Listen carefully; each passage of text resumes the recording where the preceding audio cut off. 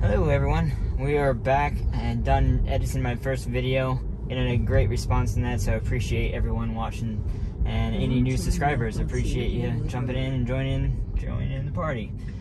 So we are going to target in this video, and this is our first primary step. You'll see how it creeps here. Oh, it should stop. Oh, actually, no, never mind. Okay, we're good. So long as it's aggressive, and it's aggressive right now. So, no, it made that fine. See, in past updates, it wasn't nearly as aggressive, and because of that, it would have failed that intersection right there. It just would have just kind of stalled out in the middle of the road.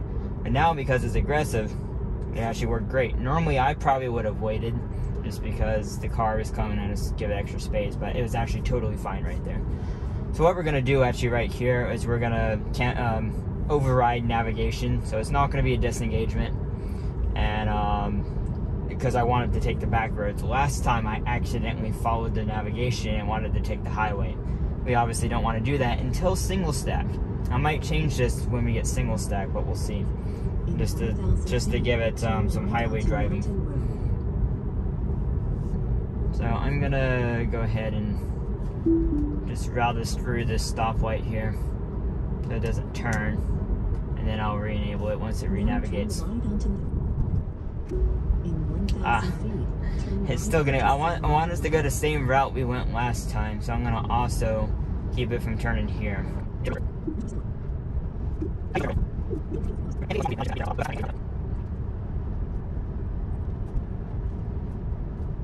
Okay, at this point, it should already be slowing for this light up ahead, but it's not yet. Now it just started. Okay, instead of turning green. So normally I will always start slowing before I get to the light, so I can usually coast through the light.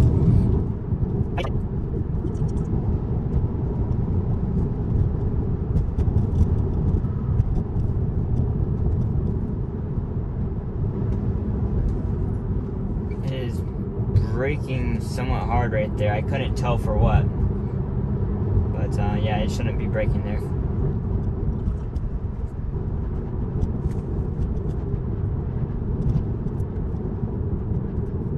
Let's see if it gets in the right lane here. Literally, it needs to get in the right.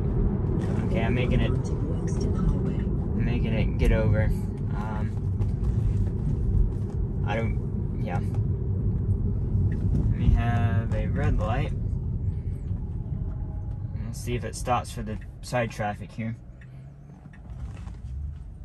Okay, that's good. Okay, go. It needs to be more aggressive there. It hesitated, like it was in the lane. At that point, it just needs to go for it. So that could definitely be improved.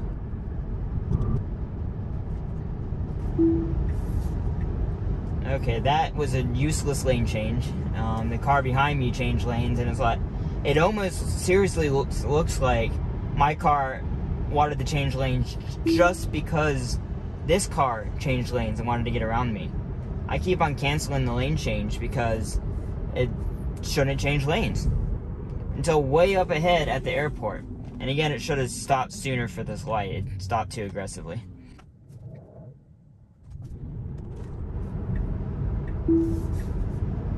Okay, again, it shouldn't be making these lane changes. Not yet. I'm not going fast enough to be in the left lane. This car behind me on my left will eventually try and pass me.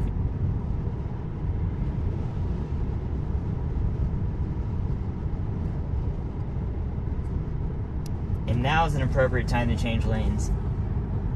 And it doesn't for some reason. I'm gonna go ahead and make it change lanes.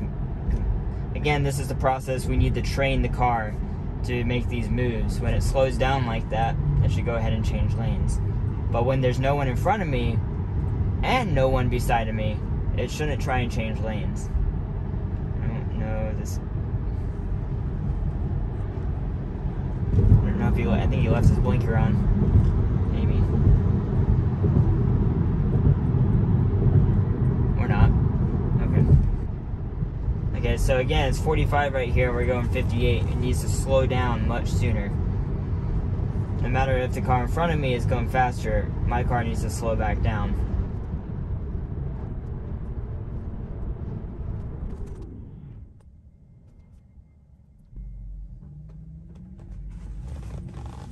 So that seems improved. I can't really tell between updates if it was this update or a previous one. But it's started accelerating sooner after the car in front of me accelerated, which is good. And it needs to stay in this lane now. Right at the airport. We really should have got in this lane up ahead. But we're good to stay in this lane now. This is going to be interesting how it does this intersection. I don't know what you call these. This is the crop. Oh, no. It doesn't even give me a cancel option anymore. Well, I saw it pop up there. I don't... This is the lane I'm pretty sure to get into the highway. Maybe. Maybe I'm wrong. Hello everyone, we'll I wanted to voice this over Onyx. as in commentary. No. You hear Onyx growling at the guy off to the left there. So, like I stated in text, I did get in the wrong lane. Watch this very closely how then it realizes it got in the wrong lane and corrects itself, which is good. But, again, should I have gotten the wrong lane in the first place? See, it got in the wrong lane again. This is really good. It threaded the needle really well right there. That was really good. Again, it shouldn't have had them make that lane change in the first place. Now watch this. It goes and it's like, it thinks that was wrong. It just changes lanes right there. You can see how it quickly changes lanes before I even could realize it. I don't know why. I'm trying to change lanes back. So you can see me flip the blinker. This person behind me is... And then it changed two lanes. That's not the right lane. And then thankfully this truck gets in the way, so it kind of doesn't go forward. Oh my goodness, I don't... And then I try and force it back over, and it kind of gets stuck. This lady in the SUV on my right was pretty pissed off. Stop. This is not the right lane. It's not going to cancel it now.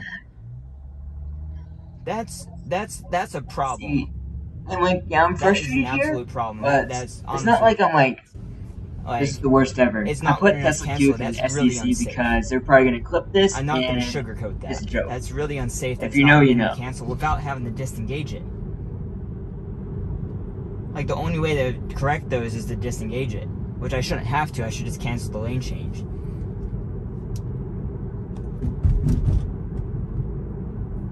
Obviously, it hasn't disengaged. It needs to get in this turn lane right where this car got. Okay, so I forced it in there. So that's improved over the previous one. You could tell the lady in the other car was clearly getting road rage. She was mouthing off to me, which was very appropriate. I was swerving back and forth between 3 different lanes. So, like, that's absurd to me.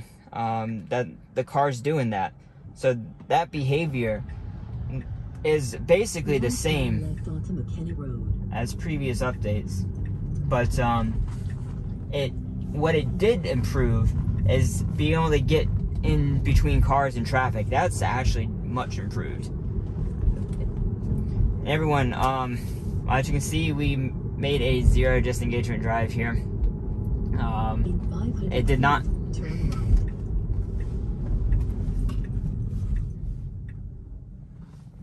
Okay.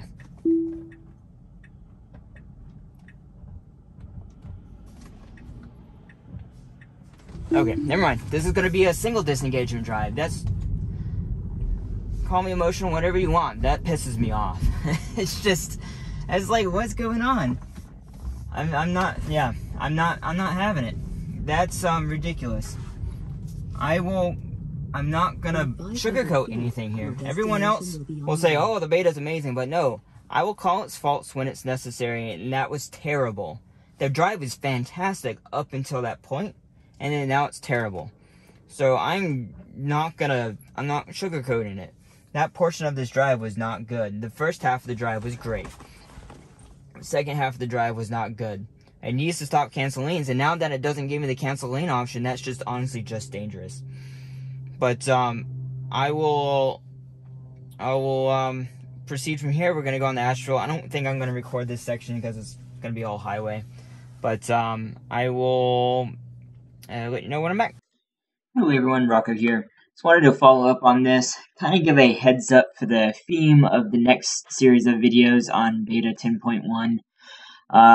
As you can tell, I was pretty frustrated at this section here.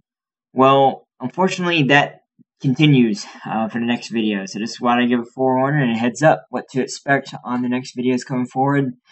Not great, unfortunately. Definitely worse than beta 10.01 and beta 10.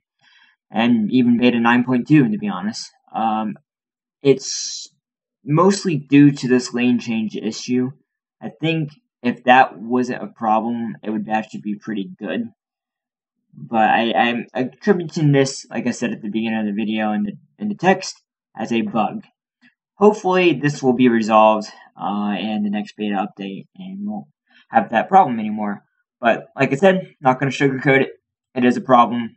I'm not going to cover it up. And I'm going to present what I find.